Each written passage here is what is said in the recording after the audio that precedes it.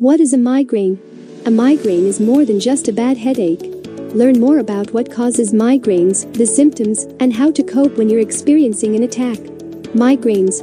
An overview. When your head is pounding, the first thing you probably ask yourself is, could this be a migraine? It's very common for people to think that a migraine is a tension, sinus, or allergy headache.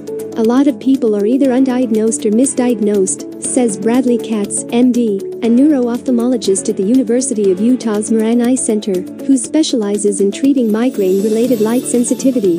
Migraines affect more than 36 million people in the United States, and those who are at higher risk include women, those in their 30s and 40s, and those with a family history. Migraines can be episodic, you get them sporadically, or chronic, you get them 15 or more days a month for more than 3 months. Wade Cooper, DO, director of the University of Michigan's Headache and Neuropathic Pain Clinic in Ann Arbor, thinks of a migraine as a neurologic reflex. During a migraine, the lining of the brain gets an inflammatory signal that irritates the pain nerves, and those send the signal deep into the brain. Then the brain activates a cascade of hypersensitivity to lights, sounds, and smells, he says. Anything that irritates the nervous system can activate that reflex. The following info can help you figure out what might be going on in your head. The sooner you find out if you are having migraines, the sooner and better they can be treated before their frequency increases, says Santiago Maswara-Maya, MD, a neurologist at the Sandra and Malcolm Berman Brain and Spine Institute at LifeBridge Health in Baltimore, Maryland. What causes migraines?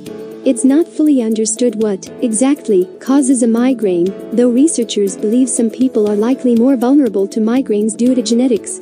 Scientists are also aware of many common triggers that can set off migraines in people who are already susceptible to them.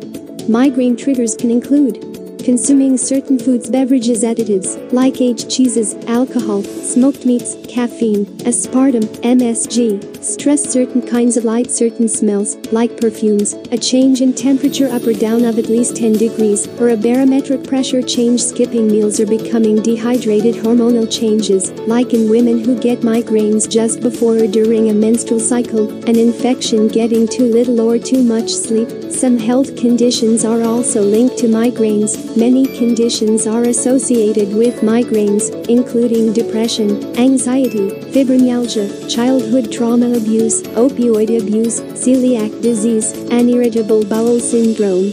It's not clear whether one condition might cause the other. All researchers know is that they are linked. The medical term is comorbidity. In short, if you have one condition, you are more likely to have the other.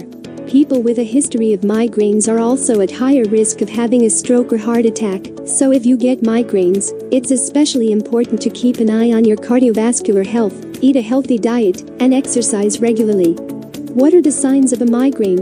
A migraine often causes severe throbbing pain in the head, sometimes on just one side, and sometimes on both sides, that lasts anywhere from roughly 4 to 72 hours. What distinguishes it from other headaches is that the pain is usually accompanied by vomiting or nausea and extreme sensitivity to lights and sounds. This constellation of symptoms can make it hard to function. In other words, if you find yourself having to leave work early or bail on a fun happy hour that you'd been looking forward to, you're probably dealing with a migraine. Migraine versus headache. Many people don't realize their intense headaches are actually migraines. In fact, recent research shows 90% of self-diagnosed sinus headaches are actually migraines. Here's how the different types of headaches typically strike. Migraine. Pain, often only on one side, nausea, vomiting, and hearing or vision disturbances. Tension headache. Mild to moderate pain that feels like a tight band around your head. This is the most common type of headache. Sinus headache. Pressure around your cheeks, eyes, and forehead. Many people who think they're having a sinus headache are actually experiencing a migraine or tension headache. Cluster headache. An intense pain on one side of the head, in or around one eye. The phases of a migraine. There are 2 phases that may come before a migraine headache, and one that may come after. You may not experience all of these phases each time you have a migraine. Prodrome. This can hit up to 24 hours before the headache starts. It can include thirstiness, frequent yawning, food cravings, mood changes, or constipation. Aura. About 1/3 of migraine sufferers experience something called an aura immediately before or during the headache, which is usually a visual disturbance that features light flashes, blind spots, and/or tingling throughout the body. Postdrome. After the headache dissipates, some people feel drained, confused, or dizzy. Kind of like a hangover. What are the types of migraines? Up until this point, we focused on classic migraines, but about 20% of people who struggle with migraines experience one of these more unusual types. Understanding the type of migraines you've been having can help your doctor treat you more effectively and also give you greater insight into your migraine triggers so you can be sure to avoid them. Ocular or retinal migraine, you'll experience roughly 30 minutes of visual disturbances. Think flashes of light, wavy lines, blind spots in one eye.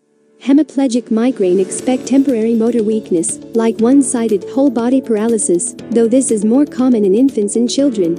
Migraine with brainstem aura, formerly called basilar migraine, signs can include slurred speech, ringing in the ears, gait imbalance, vertigo, double vision, and a lower level of consciousness.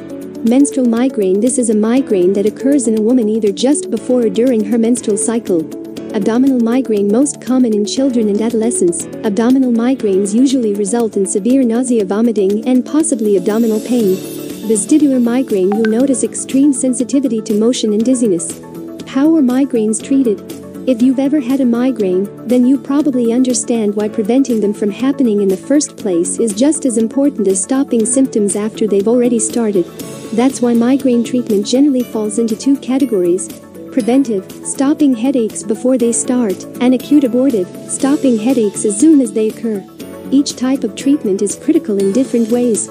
Preventive lifestyle changes, many patients begin by making lifestyle changes, since those are free and don't require a doctor's prescription. These lifestyle changes fall into the realm of basic things your parents always told you to do, like get enough sleep, manage your stress, don't skip meals, and stay hydrated. They may sound obvious, but with a busy schedule, they're often easier said than done. Medications: a primary care physician or neurologist can prescribe a preventative medication to help ward off migraines. In fact, the FDA approved a groundbreaking new drug called Aimovig in May 2018, so patients have more options than ever.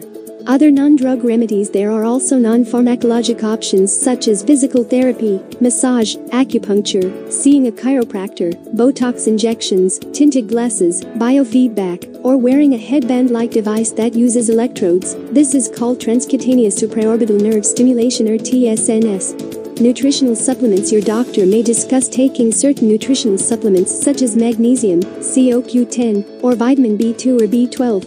Butterbur is another herb that can be used, but recently there have been some concerns about its safety. Acute, abortive, over-the-counter medications: some are basic pain relievers like aspirin, ibuprofen, naproxen, and acetaminophen, and others are combos. Excedrin migraine, for instance, is a mix of acetaminophen, aspirin, and caffeine, and Alka-Seltzer is a mix of aspirin and 2 antacids. Pro tip: any pills that come in a liquid gel form work faster, which is beneficial when treating a migraine. Prescription drugs: a primary care physician or neurologist can prescribe various drugs that can help at the moment. Isolating and hydrating, retreating to a dark, quiet room, drinking water, and then trying to sleep. When should I call a doctor about my migraines? If you're not getting adequate relief from over-the-counter medications and lifestyle changes, or if you're taking over-the-counter medications more than 10 to 15 times per month, talk to your primary care physician about your headaches. She will either treat you or refer you to a specialist, such as a neurologist.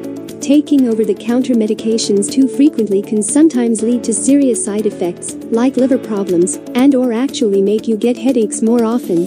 Don't assume that migraine pain is something you have to live with. It's helpful to keep a diary if you experience migraines, because you may discover your triggers, which can inform which type of treatment is best for you. Write down what time your migraines occur, how long they last, how you slept the night before, what you ate, drank that day, and when, how you felt emotionally that day, etc. Then bring that information to your doctor. Don't assume that migraine pain is something you have to live with. There are many treatment options that may help you find significant relief.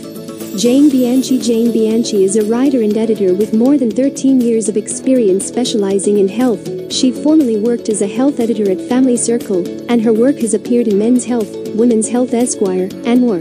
This content is created and maintained by a third party and imported onto this page to help users provide their email addresses.